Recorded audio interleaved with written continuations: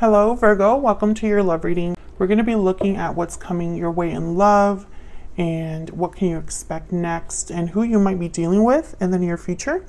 As always, these readings are general, so they will not resonate with every Virgo watching. So take what resonates for you, what applies to you. All right, Virgo, let's see what we have for you in love. For Virgo, what can they expect in love? Virgo expect. Page of Cups reverse, the Magician, and the Seven of Cups. Okay, so there's been some sort of, I feel, disappointment here with the Page of Cups. I'm gonna clarify and see what that's all about. But I feel like someone's trying to think of what to do about this. Where's all of this leading to? The Hierophant reverse, Taurus energy. Nine of Swords reverse, and the Eight of Swords. Okay.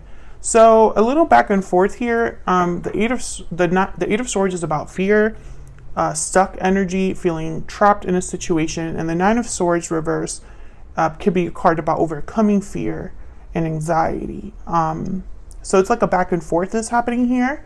And with the Hierophant reverse, someone could just, this could be a symbol of a broken commitment or broken contract, but it could also symbolize someone that no longer cares what people think of them, is no longer doing what's expected of them. A bit of a rebellious energy there, but maybe it's not so simple, right? Maybe somebody is like, well, I don't care what people think. I don't care, how I might look when all of this is said and done, but maybe it's easier said than done, right? Overall energy is the Two of Swords reverse. So some sort of decision here is very important. Someone has come to a decision or needs to come to a decision. So we're going to have to, oh my God, I almost lost a whole set of cards. So let me scoot up here. Tell me more about the energies here for Virgo. What do we need to know? What do we need to know for Virgo? Comes to love. What do we need to know for Virgo? Okay, we have grounded, balanced, and rational. We have second chances. What else for Virgo?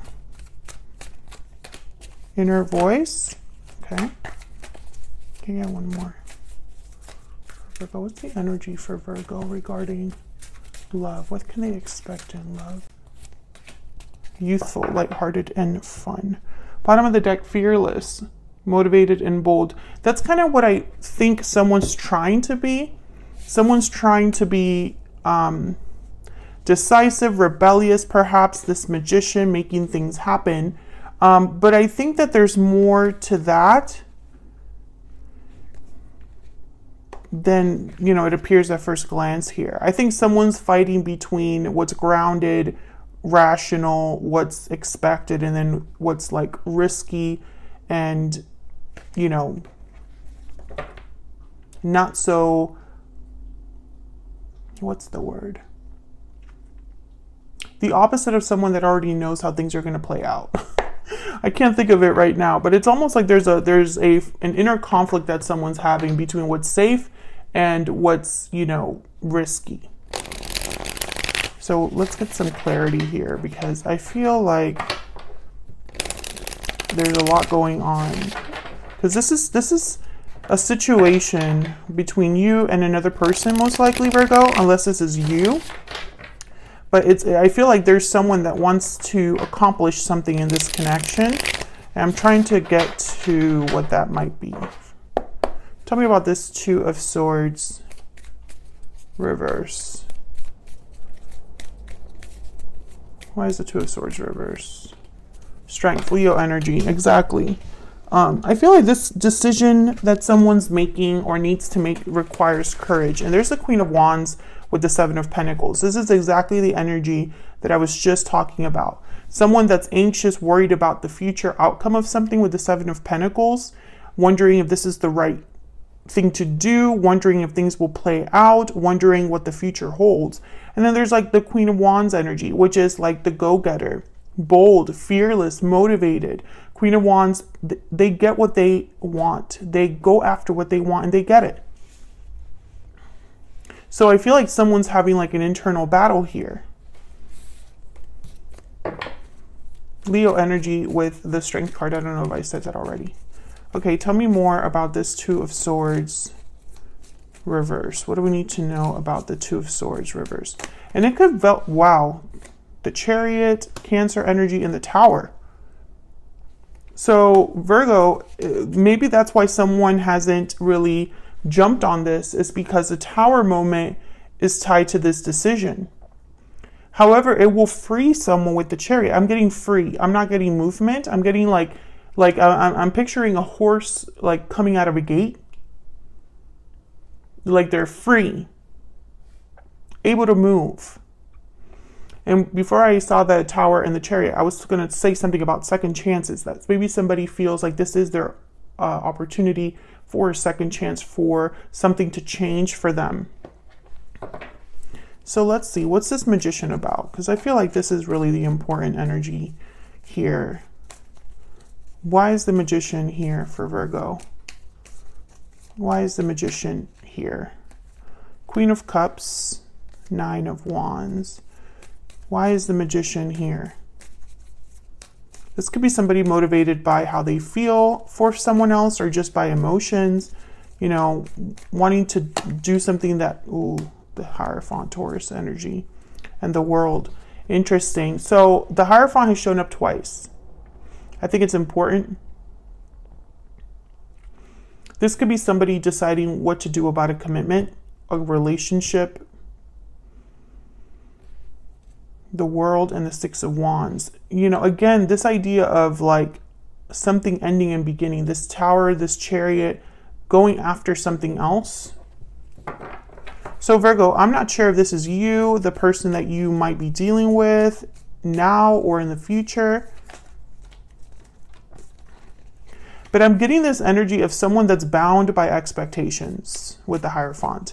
Like, I know that this card could mean that someone's in a commitment or a marriage, but I still get this idea of someone that's almost like this Nine of Wands because of this Hierophant energy. So someone could be exhausted, paranoid, tired, worn out because of a commitment or because of obligations, sure. But I'm also getting that someone's feeling this way because they keep doing what's expected of them, not necessarily what makes them happy. Tell me about the Seven of Cups. What's the Seven of Cups about? Justice, Libra energy, and then the High Priestess. Let me move these over. What's balanced, what's fair, what their intuition could be telling them here. Inner voice is here, which is inspired by the High Priestess. So whatever decision this is like an official decision with justice. Can I get one more for the Seven of Cups? Can I get one more, please, for the Seven of Cups? Why is the Seven of Cups here? The Sun.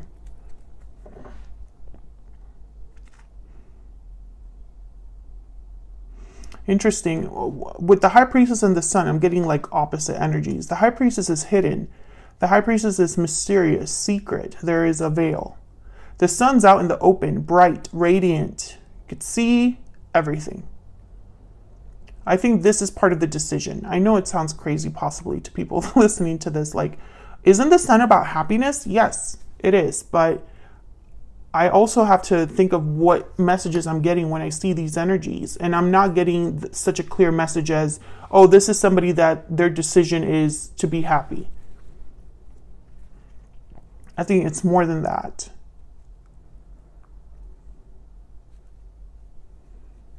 Tell me about the Sun. Tell me about the Sun. Why is the Sun here for Virgo? The Ace of Swords, clarity, truth, information.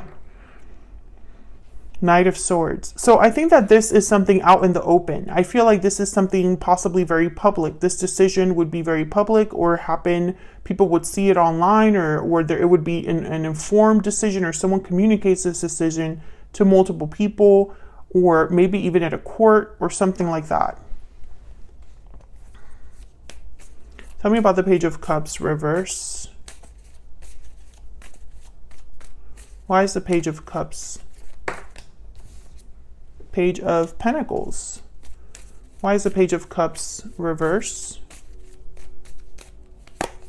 Yeah, Seven of Cups. So someone is feeling, someone is feeling disappointed, heartbroken. They could even be depressed with this Page of Cups reversed. And I feel like it's almost like moving them or pushing them to think about things in a different way, Seven of Cups, or to make different choices.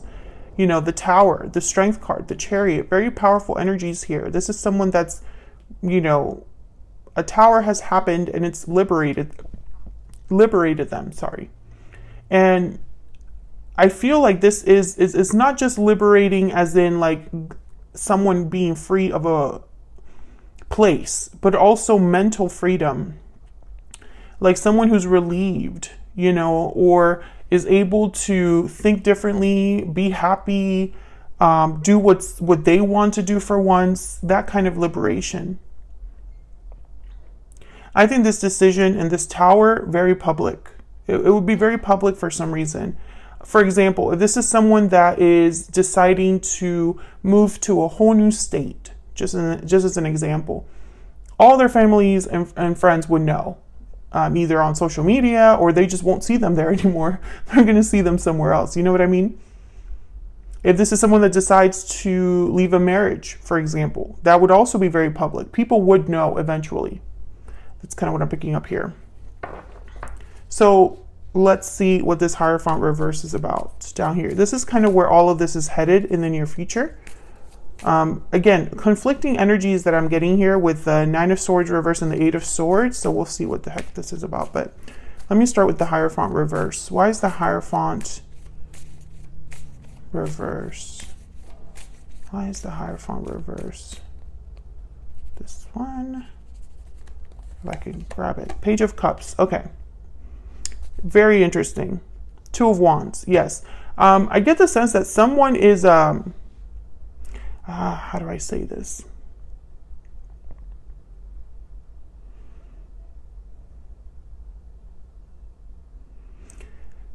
Unhappiness is tied to expectations. I'm speaking to a Virgo who feels this way, or the person they're with feels this way. This could even be somebody coming into your life that's been feeling like doing the right thing, doing what's expected of them has just led to disappointment and unhappiness. Maybe even feelings of depression. I think someone's looking at a different path here. A path that maybe others didn't think they would take. Can I get one more, please, for the Hierophant reverse? What do we need to know about the Hierophant reverse? Yeah, Eight of Cups, exactly. And the Ace of Wands. Leaving somewhere new. And they're doing this because they cannot be unhappy anymore. Ten of Wands at the bottom of the deck. They cannot deal with this burden anymore. They can continue on the same path. So I'm speaking to a Virgo who's dealing with someone like this, or who is thinking about walking away from something that makes them unhappy, walking towards happiness. However, this is easier said than done. This could be something that someone has fantasized about, planned for, dreamed of, but hasn't actually done. And it's because a Tower needs to happen. It's connected. Tell me about the Nine of Swords reverse. Why is the Nine of Swords reverse? Eight of Swords. Yeah, I feel like someone needs to overcome this mental block. This feeling of entrapment. There's the Hermit, Virgo. There you are. And they're thinking about it. Yeah, there's the Death card at the bottom of the deck with the Moon. Scorpio and Pisces energy here. This Hermit energy, which I feel clearly could be you, because it is the sign of Virgo. But again, take it as it resonates. Someone's really thinking about what this ending would mean. There's a lack of clarity about this ending because we can't see into the future. Someone doesn't know what's going to happen after this death card. You know, anything could happen. Tell me about this Eight of Swords. Tell me about the Eight of Swords. What's this Eight of Swords about for Virgo? Four of Wands. Tell me about the Eight of Swords. Tell me about the Eight of Swords. Three of Cups. To get one more. Tell me about the Eight of Swords. The World. Yeah. The Lovers at the bottom of the deck. Gemini energy. This could be that you already have someone in mind. There could be a third party or another person that you're thinking about. This could even be a symbol for a future partner. So if this is you, Virgo, for example, and you're thinking about walking away to have a new beginning and everything that comes along with that, you know, obviously an ending, you're thinking about what's on the other side, the future, what this cycle will look like for you and what people would be there with the Lovers or what kind of connections you would make. You could even be thinking about your soulmate or someone that you already know or the ideal partner, etc., etc., etc. However, I feel like this Eight of Swords is also a symbol for not just fear, but someone feeling a bit restricted at home, perhaps with the Four of Wands, or again, Three of Cups, Four of Wands. I'm thinking like a celebration, a party. I'm thinking like multiple people. Again, this idea of visibility. Everyone will know what decision I make. What will people think? I just see that someone's almost like bound by this, shackled by this, by the expectations that they've put on themselves. And they constantly think about this with the Hermit and the Eight of Swords. They constantly think about this. What would happen if I were to just leave? What would happen if I were just, you know, to be free?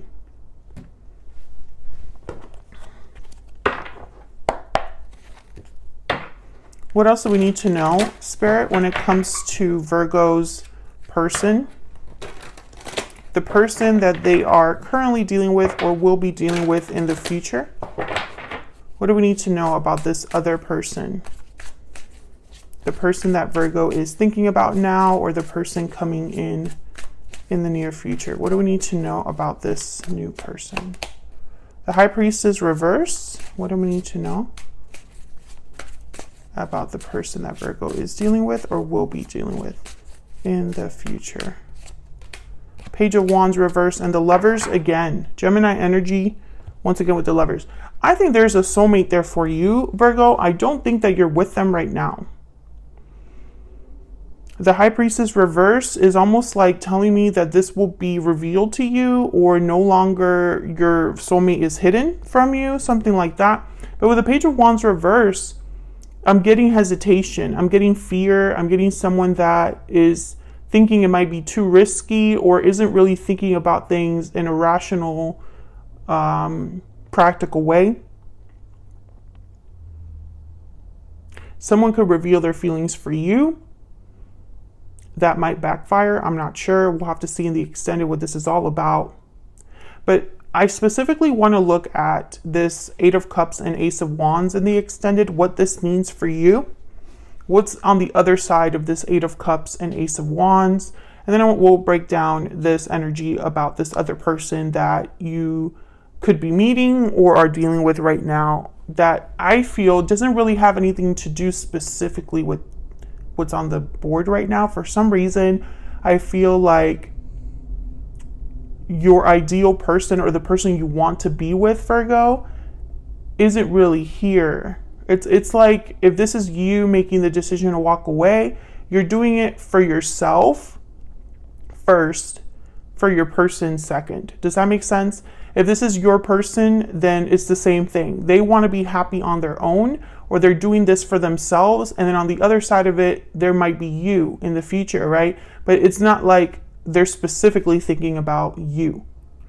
I don't know if that makes sense. If it does, leave me a comment, let me know. I'm sure this reading is for a Virgo out there or someone dealing with a Virgo.